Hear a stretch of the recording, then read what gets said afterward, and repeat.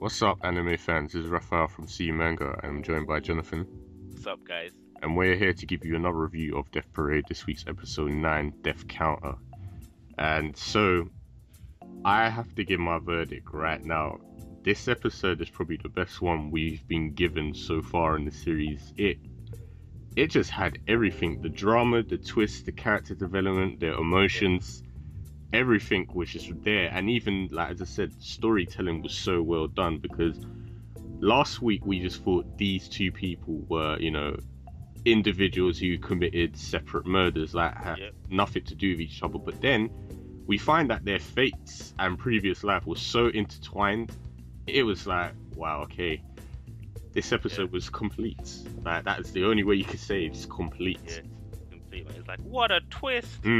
I think the other episode that came close to this was the one where he had two childhood friends and he finds out that one was. Oh yeah, that one was quite good. But this one was really good, man. And it was kind of like,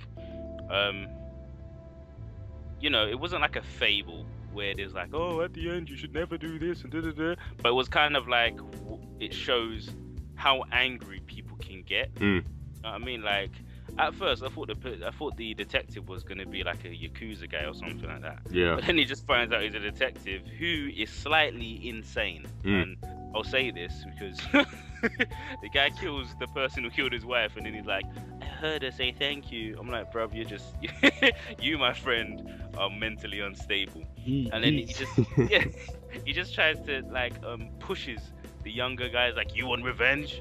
Do you have the guts to take revenge? And then I think he just pressed so many buttons that at the end, the younger guy, he just kind of just like, he snapped, even though the girl with no name was hugging him, was like, no, you can get reincarnated, it's all a lie. She told him everything of the truth, but this guy's rage was like on 9,000, man. And he snapped. And it kind of shows, like, she was shouting out to Dekim, you're not really an arbiter, because what you're doing is just you're pressing so many buttons and making everybody so angry that they just get blinded with rage. Which is, well, she didn't exactly say that, but that's really the gist of what she was saying. Well, it more or less was right. I mean, when you think about it, this episode is kind of, highlighting how Dekum has been as an arbiter. Despite the fact that we've been told he's more or less, an experiment in a way, like to see how arbiters deal with emotions, but he's been the most emotionless in the series thus far, and every time he feels something, it's like it's a complete shock to him. But the way the black hair girl is saying what he deals with things is so robotic. It's just like factory line, like, here comes another two set of I would say dead people. I'm gonna judge them this way. I'm not gonna consider anything. I need to draw out the darkness as much as possible, and I don't care if that person is good. If they're the angriest, they're gonna be sent to the void. And she basically called him out when she was like, oh, so what did you do last time? All you did was hug them. It's like, what's the point of hugging somebody with no emotion? You know what I mean? Just like, oh, you're just going through the motions at this point. So, which is true, because it's kind of like, it's not like, oh yeah, they're arbiters, but it's not like, oh, you're really good and you're really bad. It's kind of, all right, these death games are kind of forcing two people in a situation of, survival. And when it's survival, it's fight or flight, you know what I mean? More or less. Well, yeah, more or less fight or flight. And if they're two people, the only way somebody's going to go to get reincarnated and go to the void in those circumstances, like those extreme circumstances, is one, either you're passive or you're aggressive. So if you're gonna be like, I just can't, I don't want to fight, then it's like, all right, you're a good guy, when really no, because you could be a good guy and still want to fight. You know what I mean? The fact of the matter is, I think the way she put it down is pretty much the best way you can describe humans. Humans aren't that complex. He's delving far too deeply into it, and he made this scenario, this episode went the way it was because he provoked it. I mean, he even set up the whole, torturing at the end. That when the guy, Tatsumi, detective, his philosophy was so messed up. He saw himself as an arbiter.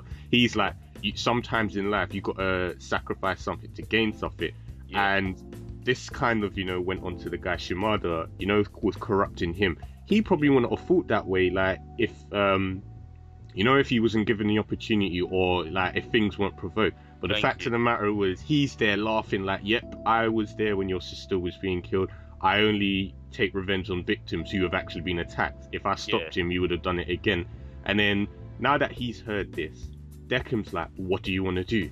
I want to kill him. He's like, very well. Instead of thinking, you know, let's talk this out a bit, or assert his true feelings, I need to see, words are not enough. It's like, words are superficial. His feelings, the way he acted, that was, you know, human impulse. Anger, exactly. That is literally, anyone can be angry.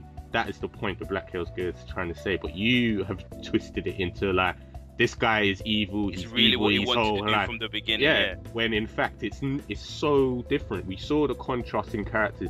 Shimada is a guy who looked after his you might as well say looked after his sister as if he was his daughter, because they lost their parents. They had nothing. He sacrificed his career and everything. And everything. He's the only one bringing her up and everything. Exactly. You know what I mean? And They're the then only people. And then all of a sudden she's like, oh, you know, she got attacked.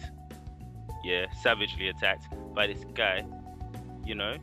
Yeah. So, and then on the flip side, obviously he wants revenge because that's his little sister. He wants to take it out, but he was vomiting and everything about it. Tatsumi now on the flip side, he's like, my wife's death has awoken the arbiter in me. It's like he was like, happy about it. He had no sort of remorse about killing him. And you know what the mad thing is though? The stupid thing is, when he was like, oh, I only kill people that have to be victims, yada yada yada. But he killed somebody, number one.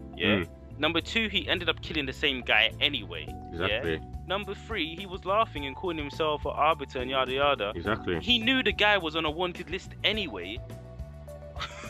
So it's like, he, instead of this becoming a thing of justice, he even said it's not justice. It's like, it's a calling for me. I am like, you know, the Avenger or something. Yeah, you know what I mean? And it's ridiculous because it's like, no, all of these things you could prevent it. This is why Shimada is so angry, because it's like, you could have stopped this. You just let it happen. And he's like, well, you gotta gain something. You gotta sacrifice something to take something. And it's like he sacrificed his sister. Yeah. And then that's when he couldn't handle it. Yeah, there was no way he could control that. Anger, and then Deckham's like, okay, let me just set this up for you. Then he's like, what do you want to do now? Exactly. I was just like, wow. So, but that hands really down. Yeah, I was gonna say, I just think like this whole episode was powerful, and that last bit there was so well done. Whereas he probably wouldn't have done it. The girl calmed him down, but then, you know, Tatsumi provoked him. He stabbed him, and then it was like the music played, and I was just done after that. And then, you know, showing, you know, like his past life, and he's stabbing all the pucks during the credits, and that pretty much done it. Construction, like flipping road traffic, everything, man, just to get his sister through school, and then she got attacked and everything. But powerful such is anime life, bro. Exactly. powerful stuff, man. Powerful stuff, man. Powerful stuff. But yeah, it's kind of now making me think, where do we go from here? How is it going to play out? We've got 3 more episodes left for this series, and I generally can't wait to see what they're going to do, you know, to kind of top this. I think, I think, you know, if things go the way they go, I think Deckham's going to realize something. He's not like other blah blah blahs, and then all the truth comes out, and then we finally find out what that girl's name is and why she's so important. Yeah, you could tell it. The book played its part a lot. You know what I mean? So something's going to happen that's going to be like, oh my god. But yeah, no, I agree. It's going to be a good ending, man. And I said this once, and I say it before. I say it again. Sorry. You know, you can rate an anime and how good it is if it makes you not assess your life, but think about, you know, your actions in life. And on that note, I think this is passed that test. I agree. I think that was a really good quote for this. Yeah. So that's more or less this episode in a nutshell. Well, you can tell me and Jonathan enjoyed it immensely, and we can't wait to see the last 3 episodes of the series is there's so much I'd say more delving and kind of expanding of characters to be done, and Yeah. I think this anime has done a very good job of delving into human psyche, everything, storytelling. It's all brilliant. So bring on the next 3. Yeah. So yeah, you guys know the usual. If you enjoyed this, let us know what you think, and we'll join you next week. Take care. Yeah. Remember to like and subscribe. Ciao.